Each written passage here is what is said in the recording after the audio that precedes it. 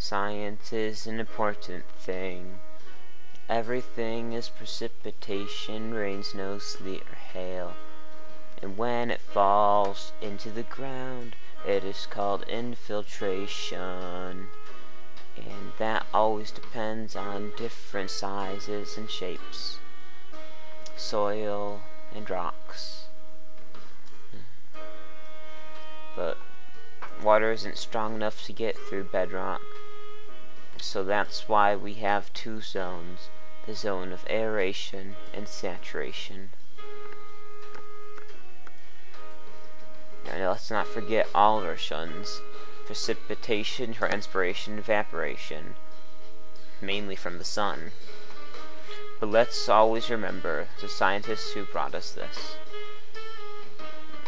Even if they're all quite different, in fact. We thank them all. Clap, clap, clap. Yay!